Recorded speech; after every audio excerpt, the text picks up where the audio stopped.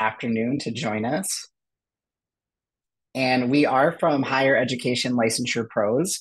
In case we haven't had a chance to meet yet, my name is Chris Mall. Nan and I co-founded Higher Education Licensure Pros just over 3 years ago, really in response to the July 1, 2020 regulations that have been in effect related to professional licensure disclosures. So we were hearing from former colleagues at different institutions that they were really struggling to understand the requirements and most importantly, struggling to do the research that it takes to know what licensure requirements are across different states and territories. So that's a little bit about how we got started. We've been working with colleges and universities across the country, including some in Michigan, over these past few years, which we really enjoy being able to do. So I did work in this field for quite a while, over 15 years now. Most of that time I spent working for Capella University, which is a large online for-profit institution headquartered in Minneapolis, Minnesota. And that's where I got the opportunity to work with Nan. So I'll let her introduce herself to you all. Thanks, Chris, and hi, everyone. Yes, I first met Chris at Capella University. I worked there from 2010 to 2020. I started out working across schools, helping them gain specialized accreditation, and then in the School of Counseling, providing operational support to many of their different areas and helping them to continue quality assurance standards. So becoming familiar with faculty advising, admissions, curriculum development, and data analysis. Prior to Capella, I worked at the University of Minnesota, primarily in the School of Social Work. So that's a bit about me. Back to you, Chris. Great. Thanks, Nan. So, what's our agenda for today? Again, thanks for making time this afternoon to join us here. I'm going to first start out with an overview of the current, but mostly with the lens towards the upcoming July 1st federal Title IV regulations, and then some related state authorization reciprocity agreement policy. So, just again, an overview of that will probably be 15 to 20 minutes at the most. If you'd like to ask questions, while I'm going through that overview, please do. You can put questions in the chat or you can go ahead and ask them live on camera or audio. Definitely welcome those. After I do that overview, we're going to jump into a discussion. So put on your thinking and discussing hats, if you will, please. I have some questions for us as a group to consider and to talk through, how it's going as far as implementing some of these specific requirements coming up for July 1. And then we probably will have some extra time for questions at the end as well. But definitely want to provide answers and information and direct you to other resources today so that you feel like you walk away with a better grasp on what you need to do at your institution to be ready for these July 1 changes. All right, so I'm going to dive right in here to what is required. What are these regulations and policies related to professional occupational licensure? So when we talk about this, we really like to break it down into three main responsibilities that all institutions have starting this July 1st under Title IV regulations. And then there are some things related to SARA policy. I'll mention those a little bit here throughout as relevant. But the three main responsibilities are first, institutions need to understand how their programs related to a professional or occupational license meet the educational requirements in other US states and territories. So understanding how you meet the requirements in Michigan should be pretty straightforward and easy for all of you. It's all of the other states and territories where it can be more work and more of a mystery to figure out what those educational requirements are and understand if your programs meet them or not. After an institution has an understanding, the second main responsibility, and this is the new one that's coming online for July 1st of this year, institutions have to certify that your programs meet the educational requirements for licensure, where your institution is located and wherever your students are located. I'll go into a little more detail on that in a slide or two here, but that's the main responsibility, certifying that your programs do indeed meet educational requirements where your institution is and where your students are located. That third responsibility is related to communicating the information. So there are both public and direct disclosures that have been required since July 1 of 2020, the Department of Education has continued that responsibility under these new July 1, 2024 regulations. So institutions will still be responsible for communicating information about where their programs meet and do not meet those educational requirements for licensure in other US states and territories. So let's dig in a little bit further here.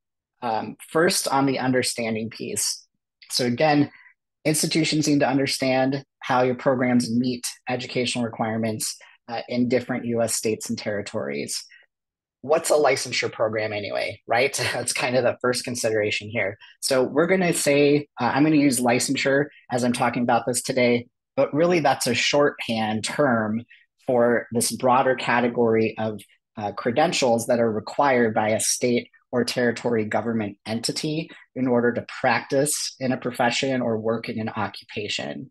So when we say licensure, or when you see licensure as listed in these regulations, it really means any type of state or territory government issued credential that's required to work in that profession or occupation. That does not include private issued certifications. So that's a question we often receive. You know, what do we need to disclose about IT certification, or some other kind of private organization issued certification? Really, you don't need to under these regulations. There's sometimes a connection between private certification and a state issued license, and we can talk more about that if people have questions. But generally here we are focused on that state or territory government issued credential to work or practice. So you'll notice here, I say you need to understand in each US state and territory where you're recruiting, advertising, and enrolling students from. So the regulation itself really focuses on the ability to enroll students.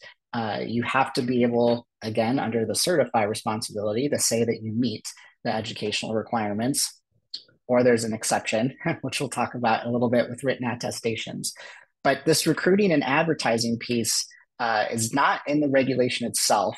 It is coming from Department of Education staff who have been sharing information with myself, and I know many other individuals. When we've been asking questions about these new regulations, they're making it clear that the department expects institutions to only be recruiting for students and advertising for that licensure program in US states and territories where they understand that they meet those requirements for licensure. So that's key here. Moving on then, this does apply to all of your licensure programs, all modes of delivery.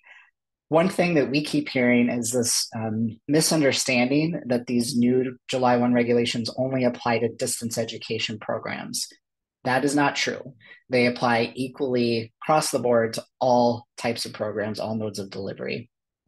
There are some special considerations related to distance education, including a definition that the department is using specifically for the certify responsibility. I'll talk about that in a moment. But this understanding, you need to understand how all of your programs work, whether they're an on-campus face-to-face program or a fully online distance education program or some hybrid. So that understanding, again, do you meet or do you not meet the educational requirements in other US states and territories where you're recruiting or advertising or enrolling students from? Many of you are probably familiar with this kind of third categorization, not determined or no determination made, or maybe you've phrased it as, we've not been able to determine if our program meets requirements. That third categorization is acceptable under the July 1, 2020 regulations. So the Department of Education in 2020's version did not place a responsibility on institutions that you had to understand if it meets or not in all 59 US states and territories. You did have to disclose through your public disclosures, you had to communicate if you hadn't made that determination. So this not determination understanding still is kind of going to exist under the 2024 version, at least for some programs. So if you're in the process of researching and comparing a program and you haven't determined yet whether it meets or does not meet, that would still be an appropriate classification for that state or territory. And possibly even if you have a campus-based face-to-face program with no online courses at all, you might kind of have some not determined states and territories for a period of time, maybe even indefinitely in some cases. But if you have not determined for any reason after July 1st of 2024, you need to understand that where you are advertising the program and recruiting the program, and of course, where you're enrolling students from, is going to be restricted, right? So you can only be recruiting, advertising, and enrolling in states where you have determined that the program meets those educational requirements. I'm going to keep going. Nan, if you wouldn't mind, if we get a question in the chat that's relevant, feel free to interrupt me. But otherwise, I'm just going to move on here to the second responsibility around certify. So again, this is the new requirement coming online July 1st of this year.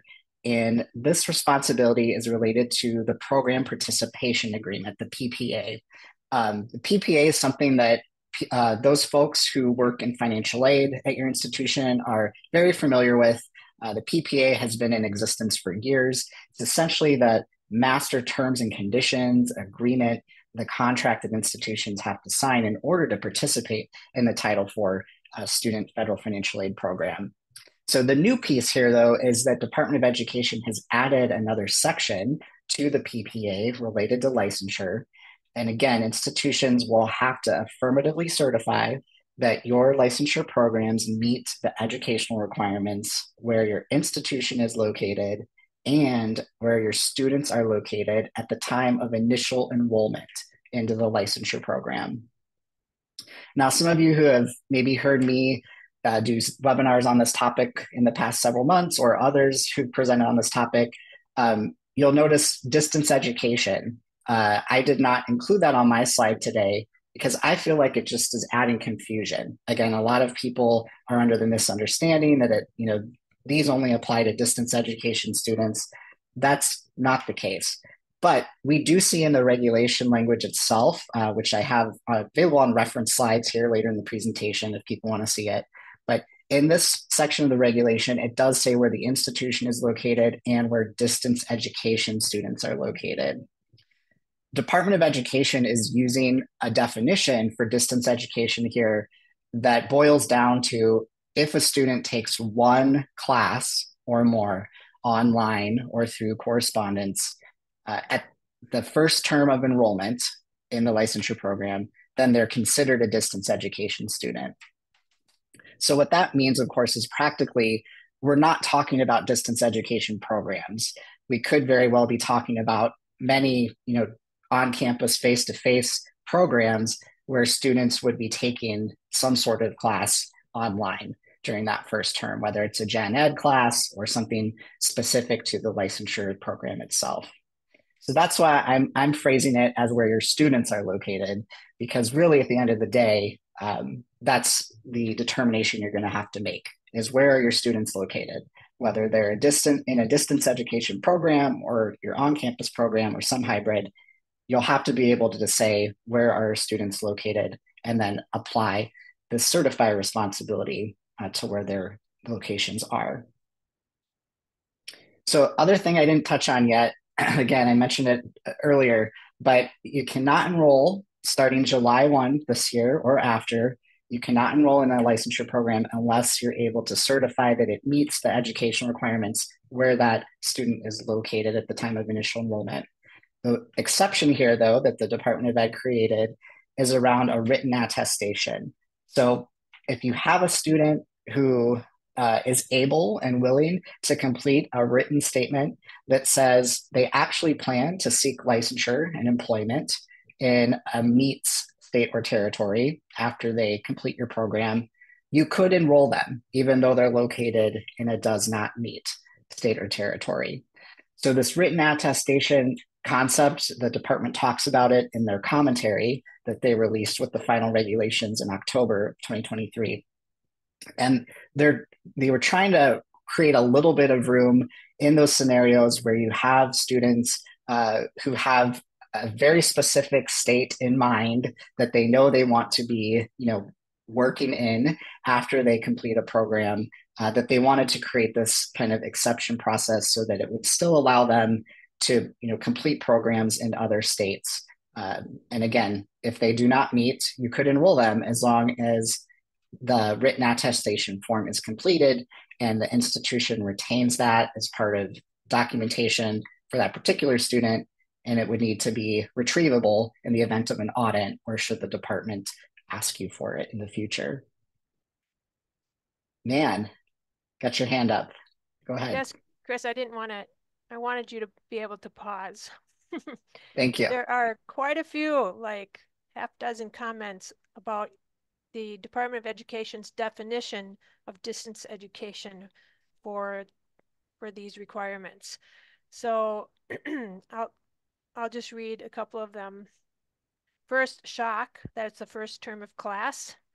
And how is that relevant to online versus on campus? And if the rest of the entire program and coursework is on ground, this changes everything. Are you talking about one course or one class? Some accreditors defined it that differently. So if it's on ground, but hey, they take one English class online because it doesn't work at any other time, do we have to consider that student a distance education student? That's enough to give you context, I think. Yeah, right. And you're all correct, right? This it is very surprising that this is the definition. So obviously, Department of Education itself has several different ways of defining distance education. Accreditors have their own ways of defining it. Other sources, including our state higher education offices. So um, this definition comes from a May 2023 Dear Colleague letter that the U.S. Department of Education put out, which really is addressed to accreditors more so than institutions. But as part of the letter, it provides this idea that if a student takes one or more classes um, through distance education, then that is a distance education student, right? And so distance education in this particular Dear Colleague letter could be an online class or it could be a correspondence class. But whatever's happening, if a student is taking one of those things during during the first term of enrollment, then that is going to be considered distance education.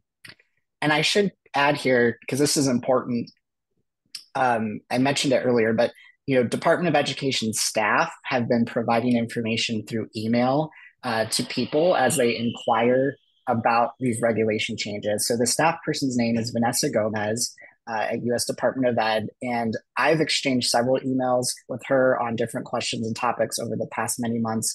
I know others have as well. Maybe even some of you who are on the Zoom today have. So some of this information is trickling out through these individual emails, which means it's not published guidance from the Department of Ed, right? So if you look at the actual release of these regulations back in October of 23, in the regulation itself, distance education is not defined. In the commentary, the preamble that came along with that, they don't define distance education. This definition is coming again from a staff person indicating, well, we will be applying the May 2023 Dear Colleague letter definition or notion of distance education student to this particular subsection of the new regulation. So wanted to provide that context to let everyone know, there's different layers here of authority. And so we're kind of down into this getting information from staff, which hasn't been published yet. There is supposed to be additional published guidance on these regulations, including this new PPA certification requirement. Not sure when that's going to come out, but I would suspect that it would have something about that distance education definition and maybe even a little further clarity on the department's expectations on how that's being applied to your students. Chris, a follow-up to that, wondering if, how do they need to restrict students taking an online class in the first term? That's one. And the other one is how are they supposed to know if someone is a distance learner before they register for their first semester? Yeah, I mean, again, great, excellent points, right? Clearly things that I don't think the Department of Ed was considering when making these decisions on how they expect things to be implemented. So we've heard from institutions that some are choosing to restrict what their students can do in the first term of enrollment. So basically putting a blanket restriction, nobody that's enrolling in a campus-based face-to-face program can take an online class during that first term. I also know practically that's not going to work well, at some institutions, that you just simply wouldn't have enough physical class spaces for students to go to. You've set up your programs and your processes to be utilizing online courses for a portion of those. So it's up to the institution. If it makes sense, if you could do it, you may want to think about that. Um, for the other side of that, again, a lot of these things are going to come down to what sort of decision makes sense for your institution and your students that is still within compliance. So there's a lot of gray area in these regulations and in the implementation of them. So I don't want people to get too stuck on like how do we limit who's a distance education student, because I think a more important question is what is your institution's student location policy and how are you applying that to different groups of students, whether they're coming onto your campus for a program or if they're taking distance courses and they're also a commuter onto your campus, or if it's a fully distance, whatever it is, that student location policy is going to be the key on, again, what that particular student is going to need to do and what you're going to need to provide them in order for them to enroll in your program. So it's all connected to student location, this certify responsibility, as well as disclosures, which I haven't talked about yet. But those are really connected to where is the student located. So student location policy is going to be key. And related to that is when you consider them to be initially enrolled in the program. And we can talk about more about that too if people have questions. So the distance education definition, it is a little shocking on what it actually is, but don't get too caught up in that. I think the bigger questions are, again, what's your student location policy and what point in time does your institution consider initial enrollment to happen? Those two things are really going to set the stage for if you need a written attestation from someone or if you need to send them disclosures and ultimately that ability to enroll a student based on where they're located. Should I move on to disclosures, Nan, or you think is there another question or two related here? I think go ahead, Chris. Okay. Thanks. All right. So that third primary responsibility related to this area is around communicating, and I just referenced it. We're talking about disclosures here. Many of you have been working with licensure disclosures since July of 2020. That's when these regulations went into effect initially, that required public disclosures and individual direct disclosures. Department of Education did not change much when it comes to this communicate responsibility. So institutions will still need to publicly disclose information related to your licensure programs after July 1 of this year. And you'll still have to send out individual direct disclosures to certain students at certain times, depending on where they're located.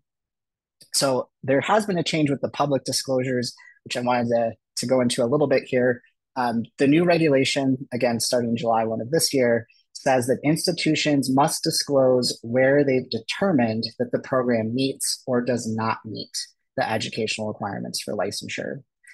So you'll notice that not determined or no determination made category is no longer included in the public disclosure regulation itself.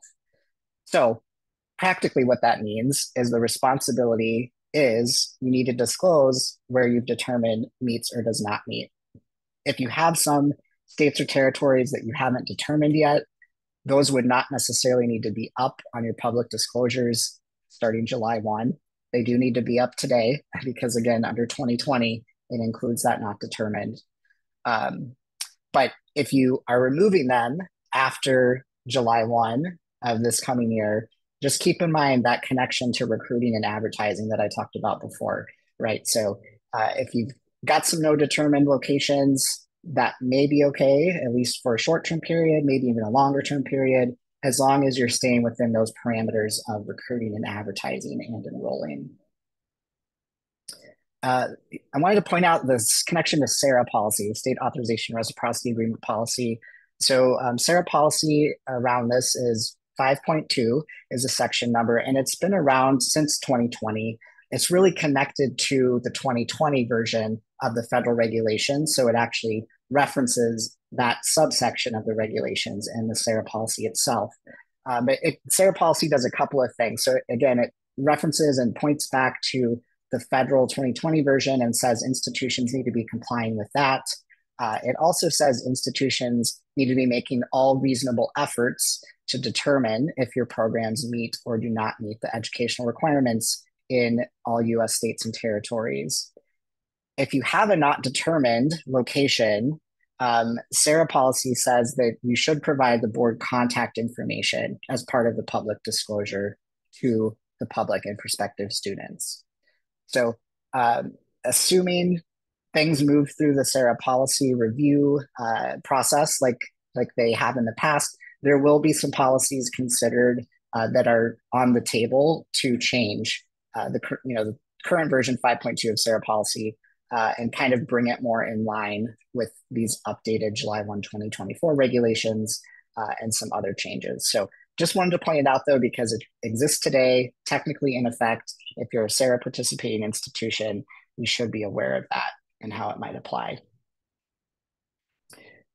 Second big part of communicating is individual direct disclosures. So again, these exist today. Hopefully your institution has a process in place and you've already been doing this for your licensure programs, sending out direct notifications to prospective students, or people that are newly admitted prior to initial enrollment if they are located in a does not meet or a not determined state or territory.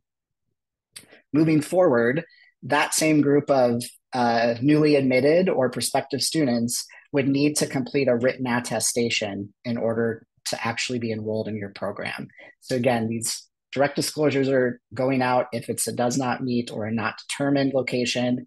You can only enroll someone if they're located in a meet state or if they provide you with a written attestation that they plan to seek licensure and employment in a meet state after they complete your program. For current students, you may need to send direct disclosures to them if they relocate while they're enrolled in your program into a does not meet state or territory, or if something changes about a state's requirements and now your program no longer meets it, or maybe something changes with your program's curriculum and you no longer meet a particular state's requirements. So if any of those scenarios happen, you have a student or students in a does not meet location now, you need to send them a direct disclosure within 14 calendar days of becoming aware of the change. So somebody updates their address in your system and the address is in a does not meet location. If that's your student location policy is connected to that address as kind of the trigger for location, then you would have 14 calendar days to get that direct disclosure out to them in the does not meet state. I think that's all I'll say about that. So any other questions, Nan, that came in that you think we should address now before we shift gears into a little bit of discussion? There are a couple of questions, and then, yes, it'd be great to hear from others. Not that I don't love hearing from you, Chris. So for the licensure to be financial aid eligible, doesn't the student have to already receive a bachelor's degree? I'm not quite sure what that question's getting at. I mean, there are, of course, certain professions that require a graduate degree or something beyond a bachelor's degree in order to qualify for a license. There are licenses that are available at a bachelor's level and some even at an associate's level or less. So it kind of runs the gamut and, of course, depends on the particular profession or occupation. And then even within that, states can set their own standards. So some nursing as an example. I believe there are at least a few states now that are requiring a bachelor's degree in nursing in order to qualify for the RN license, and others will still accept an associate's degree, or a diploma, even in some instances. So it can kind of be run the gamut across states. Okay, thanks. And then can you share what happens if a college does not meet the requirements you've been reviewing by July 1? Mm. Right. So July 1 is the effective date of these regulations. It is the implementation date. It is, at least as far as we know now, and I think moving forward, the department's expectation that all institutions would be in compliance by that date. So what I mean by that is they haven't, provided any information that a delay in some portion of this would be acceptable. So we have to kind of operate under the assumption that July 1 is the date where everyone should be in compliance with this. What can happen if you're not in compliance? Well, this is part of Title IV regulation. So, really, any kind of action by the department or any kind of penalties, it's all the same things that you could receive for any sort of violation of Title IV regulations. Um, so I am not an expert on exactly what all that looks like, but my understanding is, typically it's going to start with a notification of some sort from the department that you're out of compliance. You would typically have the opportunity to remedy that within a certain time frame. If that doesn't happen, then it escalates from there. Ultimately, an institution could lose the ability for the whole institution to participate in Title IV. Um, Again, that would be kind of at the upper levels of penalty, obviously, but that's ultimately all flowing through Title IV. So whatever could happen as far as penalty or repercussion is possible.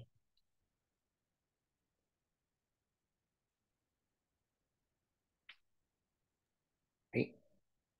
All right, I'm going to shift gears now into discussion. So this is where we're going to um, encourage all of you to step maybe outside of your comfort zone a little bit. We know that for many of you, this could be kind of your first introduction to what some of these requirements are. You maybe haven't heard a lot of detail about them, or maybe you did know some detail, but you haven't really spent much time yet thinking through, how is this going to be implemented at my institution, or what are we going to do as far as student location policy, that type of thing. So we're hoping to have a discussion so that we can all learn from each other and kind of think through the implementation of these together.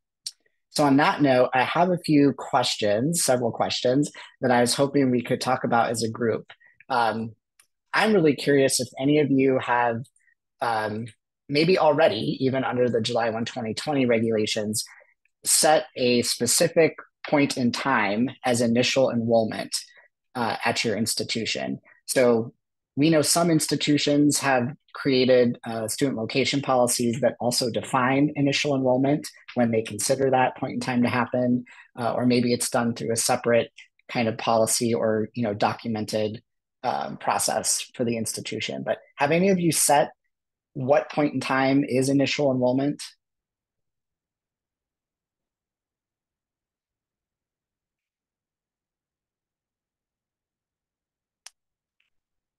And there's no wrong answer, by the way, here. So, well, that's not true. If you told me it was senior year, that would be a wrong answer. But there are My name is multiple Brian. answers. My name is Brian from Jackson College, and to my knowledge, no program has set an initial enrollment other than when they, like, I'm thinking of our second admit programs, when they apply to that program. So they're not thinking about initial enrollment being when the student comes to us initially, especially in our second admit programs where they have gen eds and other kinds of courses they have to take. I'm wondering if that's acceptable. Yeah, so that you bring up a good point, Brian. Often here we have these scenarios where you're going to have students admitted to your institution into something, maybe their undeclared major or some pre-licensure kind of category, and then later on, once they complete some things, they can apply for and be admitted to a licensure program at that point. Um, this is specific to the licensure program, so the point of initial enrollment in the licensure program itself. which may be distinct from when they first enroll at your institution. So I think to answer your question, Brian, yes, it sounds like your programs are thinking about that in the right way. I will just put out an idea or a thought to consider, though. If these are programs where students are going to be located in other states or territories, at, basically if it's a distance education program or if you have commuter students going across state lines, you may want to consider disclosing to them while they're in that initial enrollment process for the institution. So into the pre-licensure program or the undeclared major, because it's not going to be good for anybody if you get into the scenario where you have people that are in does not meet locations, they're applying for the licensure program, and you say, oh, wait a minute, we can't enroll you in this program because you're located here, we don't meet the requirements. Do you actually want to be licensed here in Michigan?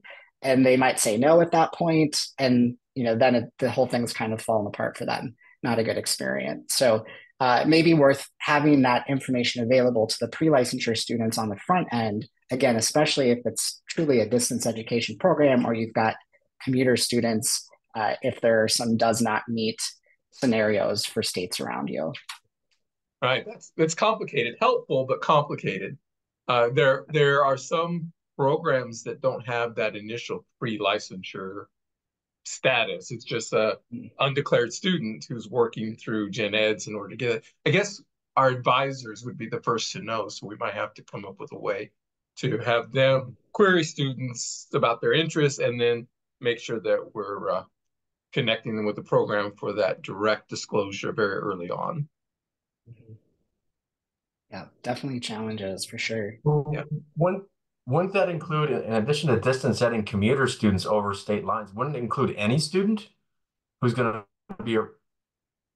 be a student of the program, and even if it's in face-to-face, if they're coming to your university from a different state and they're not commuting, they're going to live in your state. That counts, right? Because the assumption is they're probably going to go back home and try to get a job in their home state. Well, I think, Steve, it's actually going to boil down to what does the institution's student location policy say about where that student is located, as far as the responsibilities under this federal regulation. I do know we've heard, so yeah, we could we've define heard, out of state residential students. We could define them as Michigan residents because they're full-time on campus. If that's our policy, is that what you're saying? yes, institutions have flexibility to create your own student location policy and processes Okay. for these purposes, which may be distinct from like a tuition residency determination. We've seen examples of student location policies where institutions are very explicit about that. This is our policy for licensure disclosure purposes or licensure PPA certification purposes. This is not superseding our tuition residency policy. So you can definitely set it up where these are a little bifurcated and you could have a different outcome for your students who are going to be coming onto your campus in Michigan, to complete that face-to-face program, but their permanent address might be somewhere else where they are coming from their families or homes from high school. Okay. Thank you. Chris, can you define a student location policy? Can I define it? That's a good question. So this is one of those gray areas where Department of Ed has not provided clear parameters or a framework for what this student location policy needs to be. However, they do indicate that every institution needs to have a formal student location policy in place for these purposes. It needs to be applied consistently, and it needs to be made available to the Department of Education should they ever ask you for it. So it is important to have a formal policy in place. I will say there's also a little bit of a connection here to state authorization, those federal regulations, which I know many of you have been tracking closely. They just finished the negotiated rulemaking session for those last week and did not come to any consensus. So it's all a bit up in the air on what's going to happen with state authorization in the federal regulations moving forward. But there is a basically a reference back to student location within those state authorization federal regulations that the department's made here for these purposes.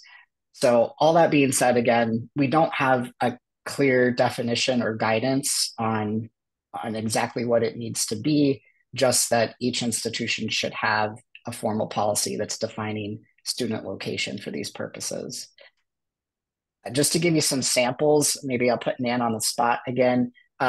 We have some examples that we put together that come from institutions that we've worked with or that we have just found their policies.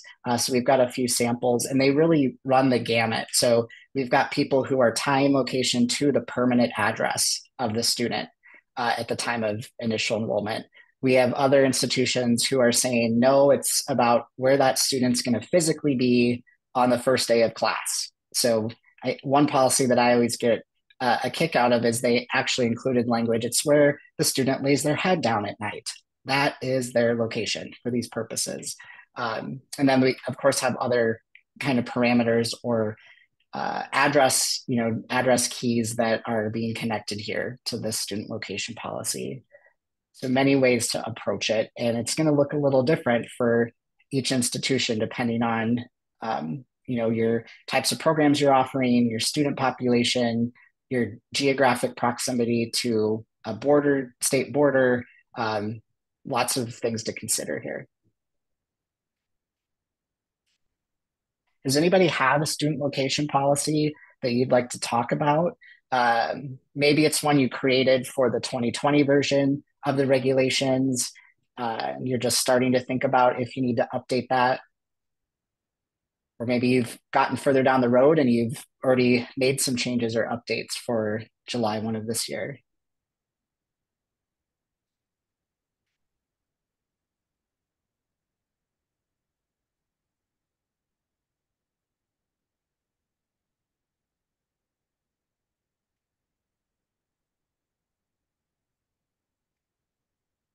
Well, Chris, while people are thinking about that, and I hope we do hear some, is there a statewide database that lists standard licenses and their reciprocity with the state or territory? I'm not aware of a database that would list that. You can get it information related to reciprocity and different license types using several different sources, right? So I'm not aware of a single database that is put out by a state or other entity.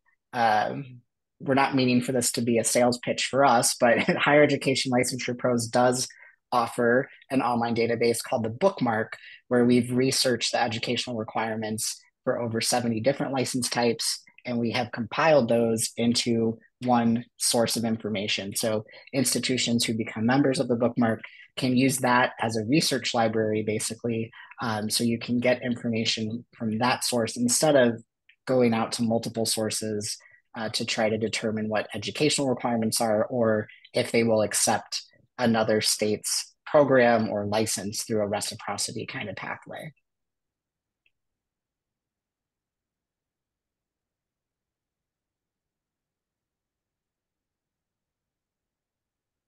We're pretty caught up on messages on chat questions. All right. I'll throw another discussion question.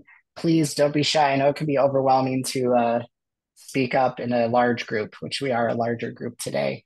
But does anyone want to talk about your process for doing that research at your institution? So who's actually looking at what other states require as far as educational requirements for licensure? Who are doing the program comparison? So some license types you have to look very closely at the courses and curriculum, maybe practicum or internship hours, and match those up with other states' requirements. Anyone want to share how you're tackling that? we're having our program leads, who are the most knowledgeable people about the discipline that they're preparing people for licensure, do. But my concern is, are there programs that we don't think of as licensure programs, that there's one state that might have some certification that we don't know about and no one has been thinking about, that would change that? Yeah, you bring up a great point, Brian. So someone just asked this question earlier today. We did a similar session for another state, and this question came up. Um, I think a couple things to keep in mind when you're trying to narrow down your list of licensure programs at your institution. It's really about what has the program been designed to do and what is it advertised to do. So if you've designed a program that could lead to a profession or occupation that requires a license in other states and territories, it probably belongs on your list of licensure programs, even if they don't require or offer that license in Michigan in this case itself. But how do you even know what all those professions are? To your point, Brian, like there's so many different licensed professions and occupations out there. So there are a few different places that have listings of different occupations and professions that require some sort of state issued license or certification. I'm going to see if Nan could find those links at some point in the next couple of minutes too and put them in the chat. But unfortunately, again, there's not one master source that we know about where you could go and just see, okay, what is there out there for this particular profession or occupation or related programs. So it's kind of piecing together from different sources and making your best efforts as an institution located in Michigan, to understand what's out there. In particular, if this is a scenario where the program is being offered through distance education, so you should know if there's a license required where you're enrolling students for that program. I think that would be an expectation of Department of Ed. So it wouldn't be enough to say, well, there's no Michigan license, and we don't know if there's other states that issue the license. You're probably going to have to do some more legwork if it's a distance ed program and you're enrolling students from other states. Yeah, so right now, we kind of have to consider all of our programs as distance education, because I think the rule is 50% of your coursework or more, it automatically becomes a distance education according to our accreditation body. And with almost all of our classes having an online option at some point or another, there may be students who are intentionally choosing a path that makes a course of study completely online that we didn't really intend to be completely online. Mm-hmm. Yeah, it's definitely a challenge. It's definitely a challenge. So if you've got programs that you think could be related to a license, but there's nothing required in Michigan, I would say look at where your students are enrolled from, where your students' locations are for your current students, right, and make sure you've done your research at least there for those states. The other thing that confounds this is our college calls things programs, which really aren't programs like the wording of the Title IV and others, I think, intends. A program is just a group of classes. Like we have a foundation studies program. That just means that's an organization, a group of faculty who are considered to be a program, like a department. So we have to sort that out also. Yeah, terminology, right? So it obviously differs from state to state, but even from institution to institution. So for these purposes, it would be Title IV program. So a program as defined for Title IV federal financial aid purposes, to keep that in mind. So yeah, you got a lot. We got a lot to sort through. Everybody does. Right. Chris, Stasia, am I saying that right? Is happy to share Michigan State University's work with professional licensing. Yeah, Stacia Murawski-Rigney here. Yeah, and I have a great team member, Sandy Townsend, who's also in the call. But she's been updating our list and moving things out of no determination made. But I dropped the link in the chat to our most recent update of professional licensure and certification disclosures. So that might help people know at least what we're looking at MSU. And I can also drop our website in the chat, which has some other resources there. Thanks so much, Stacia.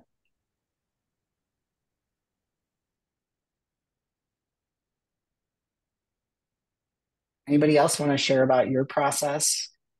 Or if you have questions for how to get started in the research and comparison processes?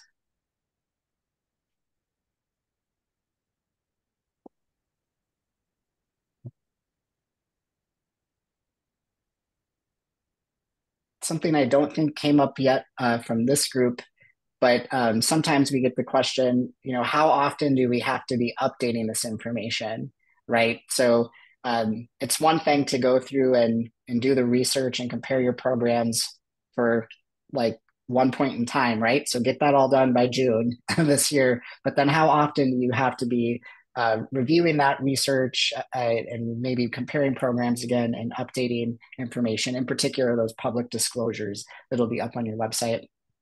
There's no dictated time frame in these regulations, so the department hasn't put a firm deadline, if you will, on this for when institutions need to make these reviews and updates if needed. We do see, though, that a lot of other Title IV related reporting requirements are on an annual cadence, right? So there's a reporting deadline. You have to submit certain things at least once a year to the institution. So that's what we've been advising institutions that we work with is build out your own internal process for once a year review of information and then update of your public disclosures and direct disclosure information that's going out to students. So at least that annual basis.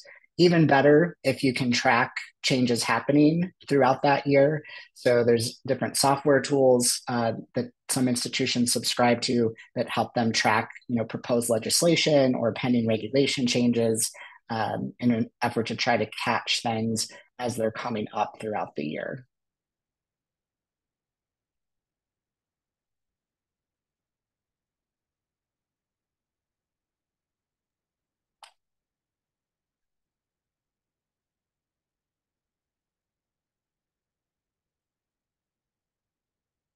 Chris, I have a question for you. Go ahead, Jeff. So the third bullet point, it says, do you have a template for the required written attestation from prospective students located in a does not meet state or territory that still want to enroll? Is that also, you have not determined also, or? It would apply to not determined also. You're right, Jeff. Yep. So if you've got prospective students in a not determined, you would need a written attestation from them in order to enroll. Okay, thank you.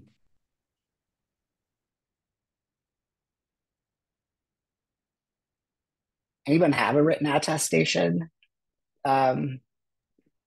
language, template, form, whatever you want to call it? Anyone have something that they've been working on, even if it's not finalized yet? Anything you want to share about that? This one's a challenge also because we don't have any sort of provided template or form from the department on this, or even exact language on what needs to be included here. This is Stacia again. I dropped in the chat, Virginia Commonwealth is the first sample that I had seen. So I dropped it in the chat. Awesome. Thanks, Stacia. We had a couple of examples also that we had found. The student location policy example document that I think Nan had put the link into. It also has a couple of written attestation examples on there.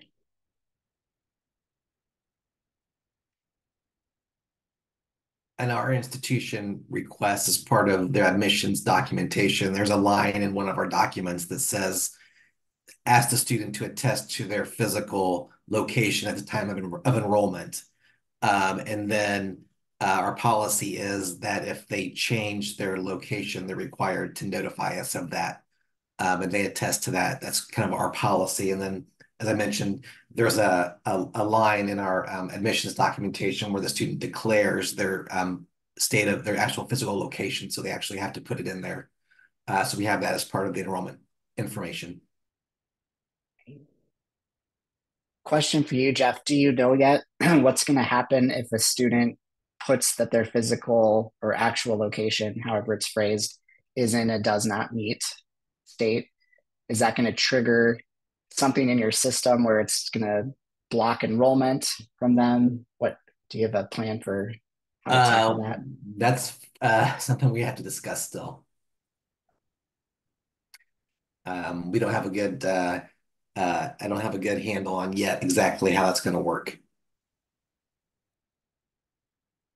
Yeah, fair enough. Again, I know there's a lot to sort through with all this. And once you kind of figure out the, policies and some of the processes, then it's actually fitting those into your SIS and other IT systems that are doing this stuff behind the scenes as part of enrollment and admission.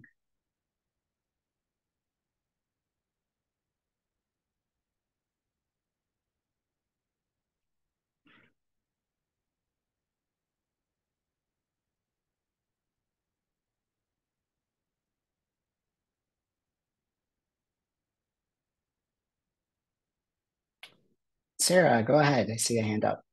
Thanks. Could you tell us a little bit about the wonderful document you created, the Licensure Board and Agency Directory that you'll be updating for MEC? Yes, thanks, Sarah. So we put out, would have been July of 2023, the second version of a very lengthy, comprehensive spreadsheet where we've listed licensing board and agency names, the professions that they regulate, at least at a high level, and it has their URL links directly to their website, contact phone number, and email addresses.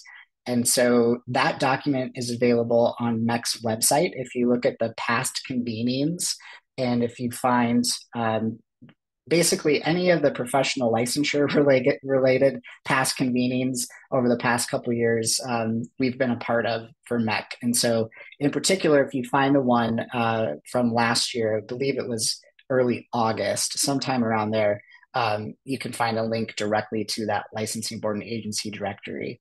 And as Sarah mentioned, we're working on an update, which will be available this summer. And we're hoping to improve the functionality and usability of it so that you would be able to search by profession or occupation. So kind of, apologies, I forget who was just talking to me about that a few moments ago. But you would be able to use that as another, source of information to quickly and easily try to discern if there are licenses being issued in other states for a program, related to what you're offering. So more to come on that, and I'm sure that MEC will help advertise when that's ready to go and get that out so that you can all use it if it will be useful.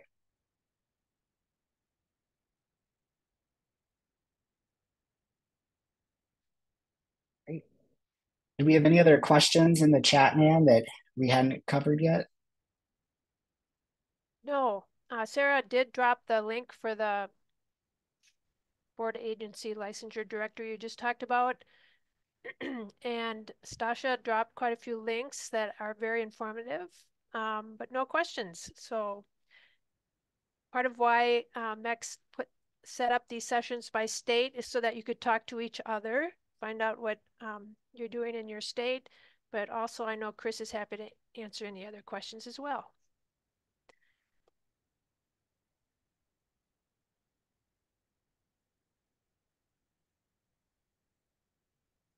If anyone wants to just vent that you are totally overwhelmed by all this, this is a safe place to do that as well. I think everyone here knows the frustrations that are coming along with this particular work, on top of a lot of other changes happening, for July and into October now, with some of the gainful employment stuff. So, speaking of that, Chris, Tim asks, are are there many changes in the Department of Education and its operations? If the federal government changes, will this impact this issue? Depending on like the election, you mean, if we have a new administration? It may be that, Tim. Maybe you want to say it might be the neg regs too. I'm not sure.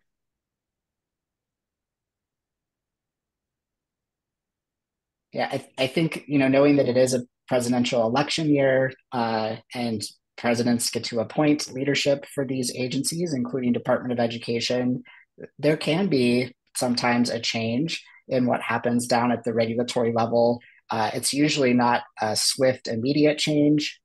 I think that maybe has happened at some points in the past, but usually it could be more of a gradual type of change if that were to happen.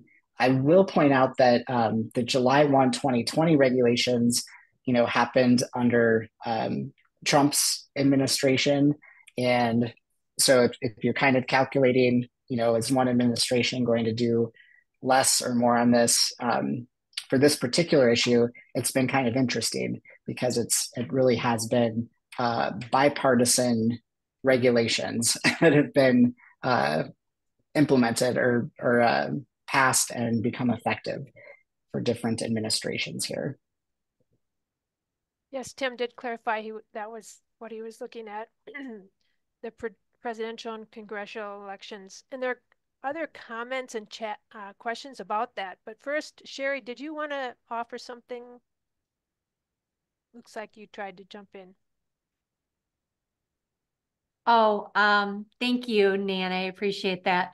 I was just kind of saying, you mentioned the opportunity to voice some frustration. So I'm going to voice some frustration.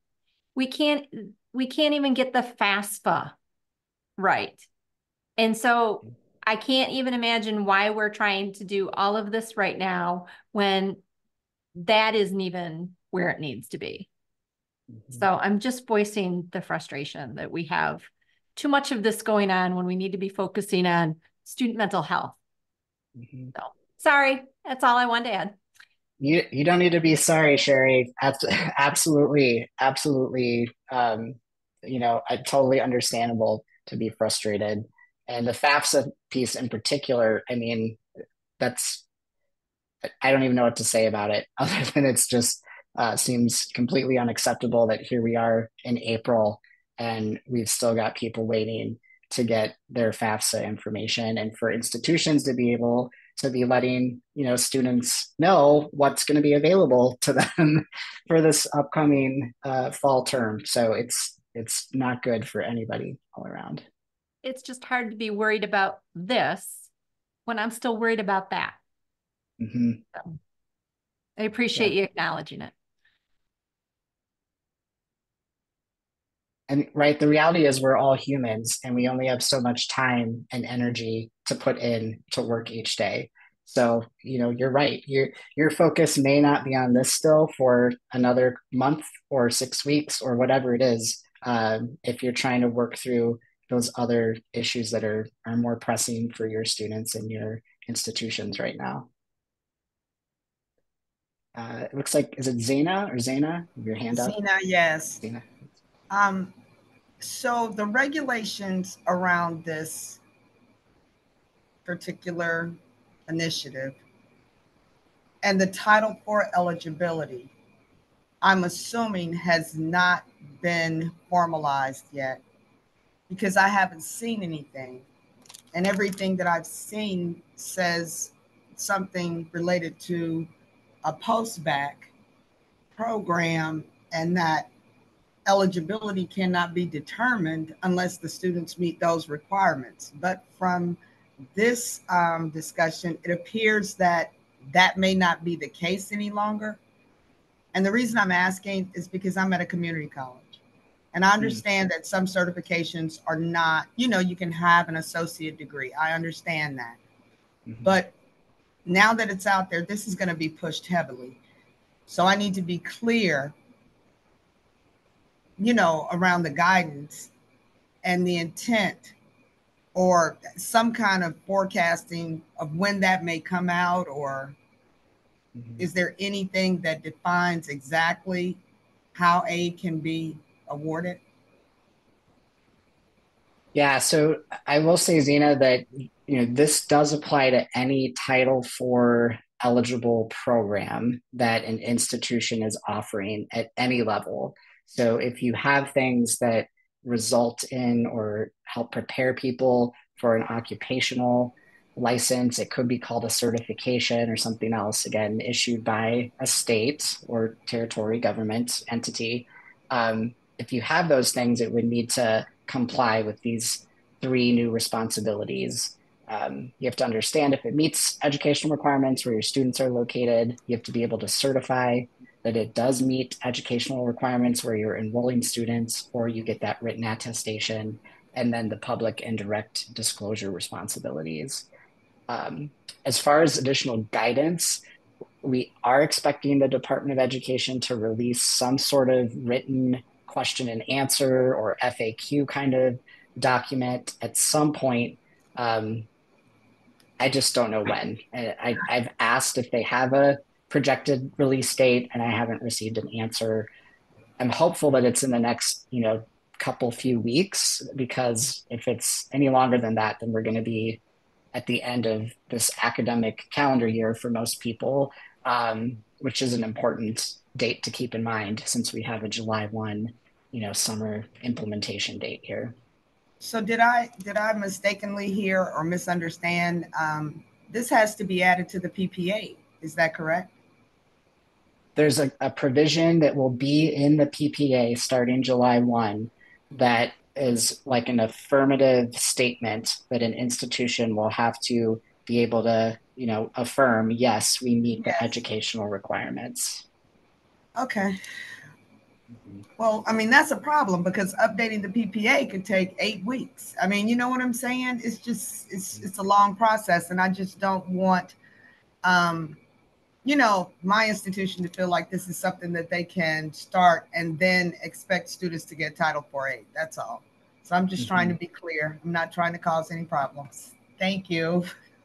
No problems at all. I will say, just to clarify what you just said, Zena, so I don't think that as far as what will need to be inputted into the PPA, I don't think that there's going to be like lengthy information where institutions will have to actually, put in information specific to the programs and how they're meeting other states' requirements. Like, you're not going to have to include, here are the 50 states that we're enrolling students in, here are all of those educational requirements, and then here is how our program meets those. I think it's really going to be more of a shorthand affirmation statement where the institution's saying, yes, our program meets educational requirements everywhere that we are enrolling students. So wherever those students are located, if that Okay. makes sense. Thank you.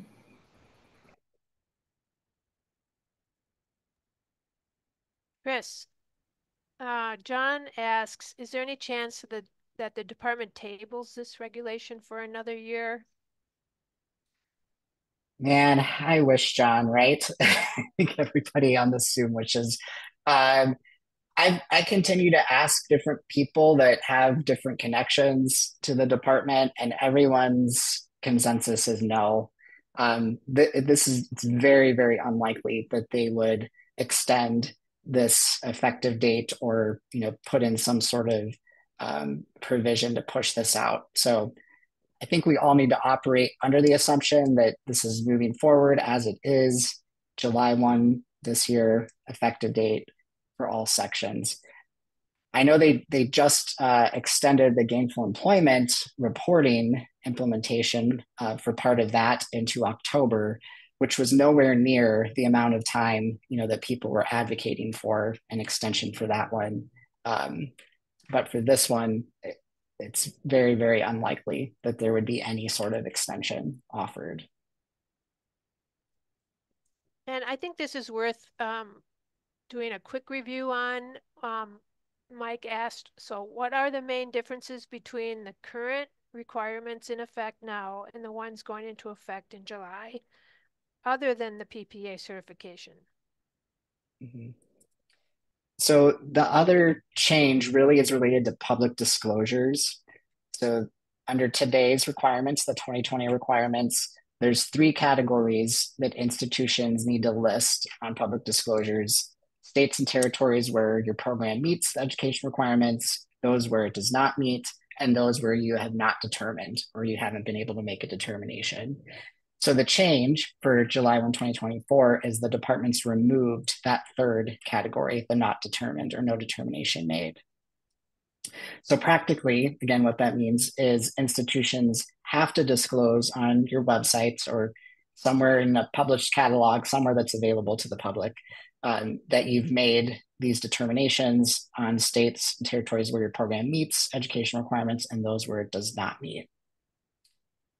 You may still want to include some not determined states. It's not required anymore.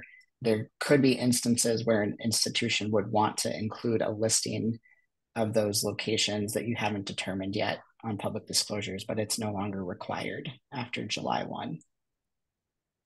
Other than that, it's the same. So direct disclosures haven't changed at all. Maybe a silly question. So my lead faculty in some of these programs are saying, okay, you tell me yes, no, not yet determined.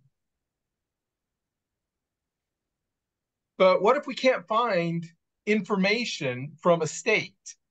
What do we put down? Do we put down no or not yet determined? Yeah, I think, Brian, we've heard institutions handling this either way, right? So some of them are going to leave it as undetermined. And what that practically means, again, is you could not enroll someone who's located there unless they complete a written attestation that says, I'm actually going to seek licensure and employment in this particular meet state after I complete the program. Or some are choosing to put it in the does not meet category if they're not able to find information or figure it out. Even if there is no information that tells you that the state where the student lives even considers this something that they need to license, you have to say, sorry, we can't enroll you in this? I see what you're saying. So this isn't, we know a license exists, but we can't find the information. It exists in some states, but not state X. Right. So this one, again, institutions are handling in different ways. I've heard some are going to list as does not meet, even though that may not be true because it might not exist anyway. Some are going to use basically like an additional separate category where they're going to list in the public disclosures, this state or territory does not offer or does not require this type of license. So yeah, I have one that has put that into the space where I've told them you can only put yes, no, or not yet determined. They're putting this state does not offer a license in this area. But in not all cases do I see a website which tells me that that's where they got that information. So it's just a little complication. Yeah, and that is hard when you're doing the research. I know that Nan and I run into this too, right? So you're scouring things, of course, relying on general searches as much as you can. And then we're looking through state law, all of those things. And if you're not finding anything, there's just nothing that exists for that profession. I mean, the conclusion is that that state isn't regulating that profession. But how do you document the absence of something?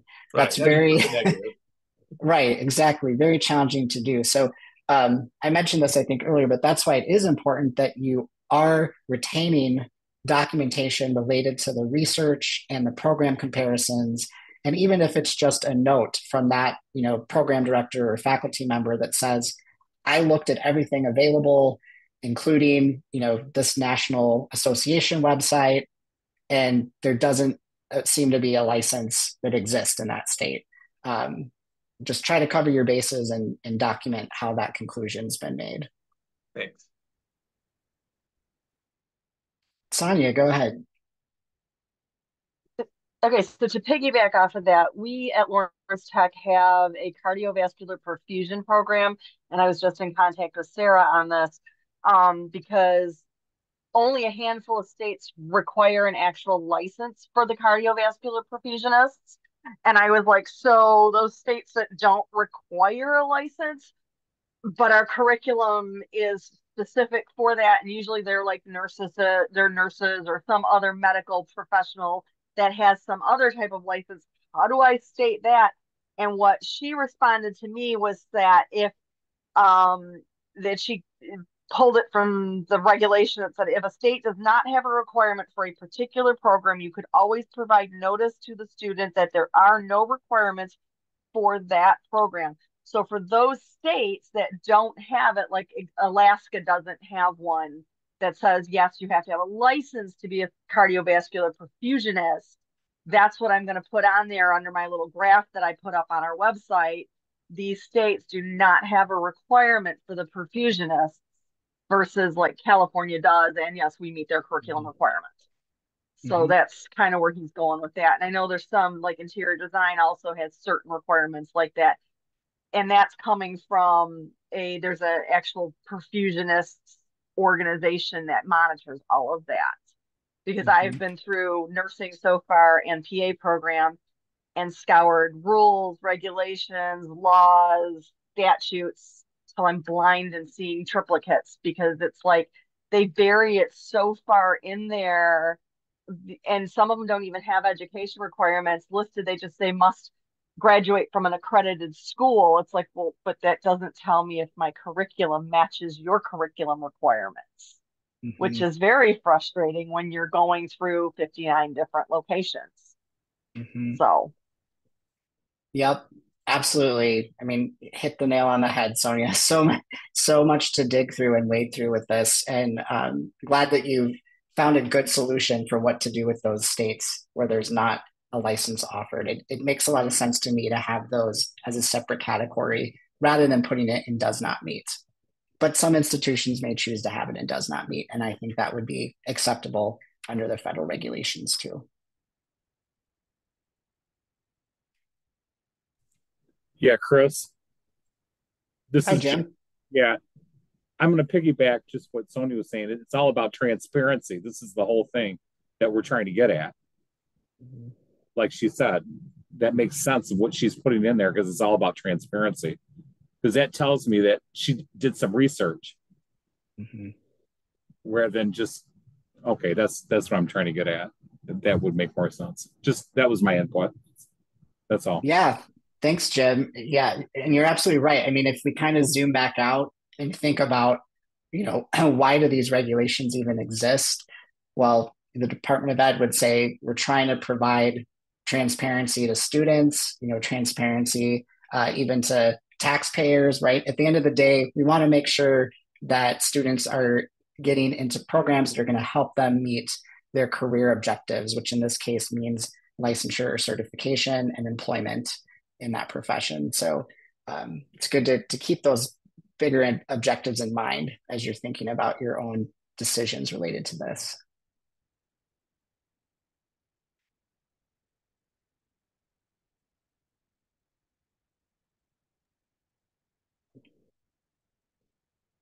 Chris, no questions in the chat. Okay. I was going to say we have a few minutes left. If anyone else has thoughts, questions, other frustrations you would like to get off your mind or your chest this afternoon.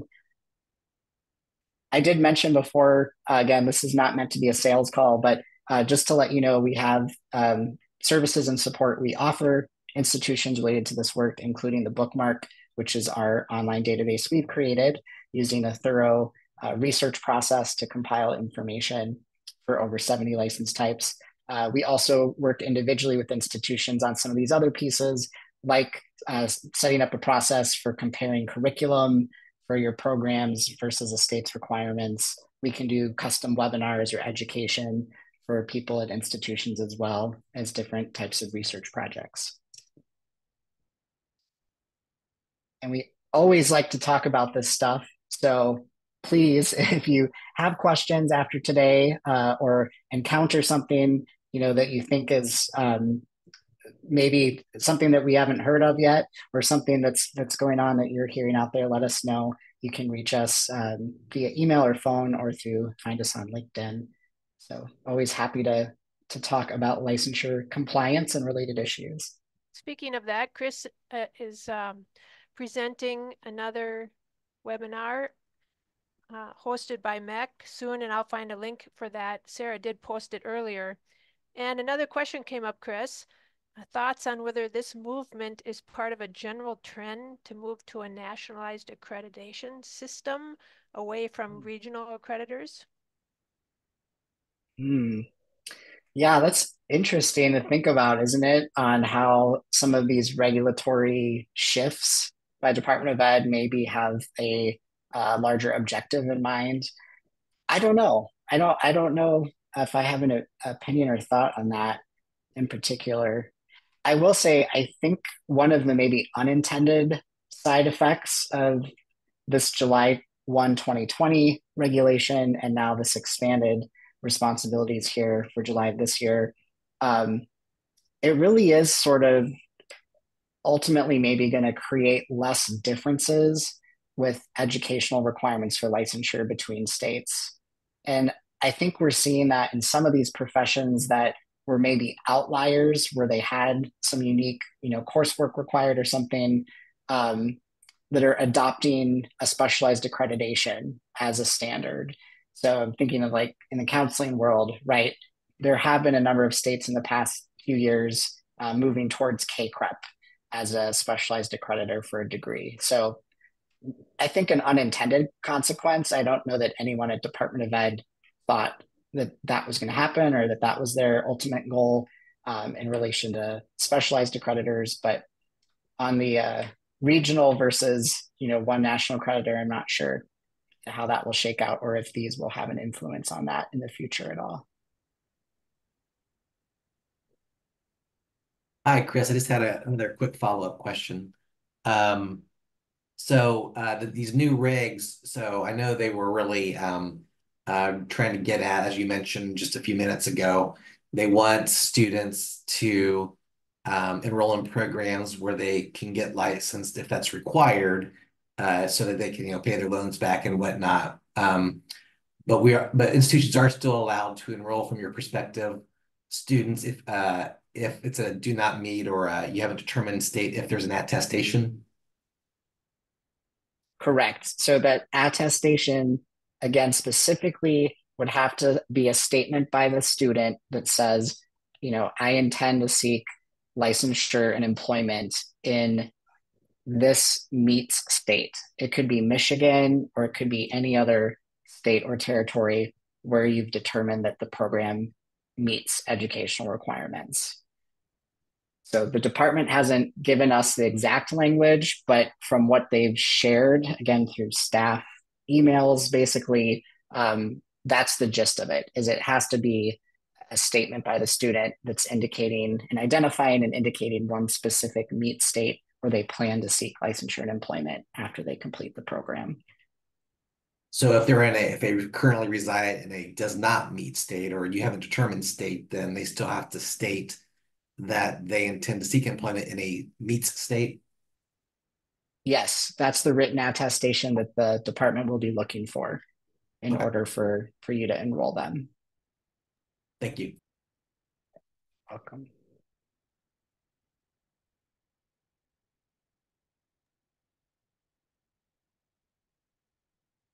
Nothing in the chat. All right. I mean, there's a lot in there, but nothing that you haven't. Nothing to cover. I was going to say, I think we'll probably wrap up for today. I'm not sure, Sarah, if you had anything you wanted to close us out with here at the end. I just wanted to say thanks everyone again for making time this afternoon. Thank you for all your great questions and participating and sharing information and resources with each other. And don't hesitate to reach out to us if we can be of any sort of help to you. Thank you, Chris. Thank you, Nan. Just a reminder that the recording of this presentation will be available, as well as a document with links to various resources. So you can keep up with the webinars upcoming and past, as well as some things we've got on the website, and also some wonderful resources that folks have shared with us in the chat. So thank you all so very much. Enjoy your day. I hope it's as beautiful in Michigan as it is here in Southeast Missouri. Take care. Bye-bye.